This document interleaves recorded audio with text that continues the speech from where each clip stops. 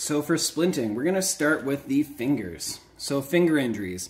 If you injure a finger, by jamming it against something, getting it caught and twisted, and they cannot move it, or they have impaired circulation, there's obvious deformity to the finger, severe pain, then we're gonna treat that as an unstable injury. We're gonna immobilize it and take them to the hospital where they can be further assessed. So a couple ways you can immobilize fingers.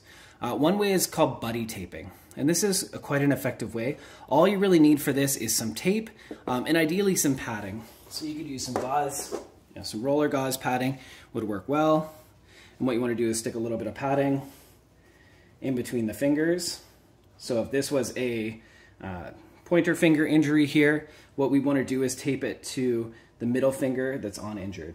And what you can do is just take some athlete's tape and you can really just run this, not too tight, just enough to kind of hold it on there. So we can do one above and below the knuckle, and this allows for some gentle kind of flexion. Really, your joints like to be at rest in a mid-range of motion, so your fingers can go all the way closed and all the way open, and really at that mid-range of motion is the least tension on those muscles. So if we do some tape allowing that knuckle to move, it really allows that hand to maintain that mid-range of motion.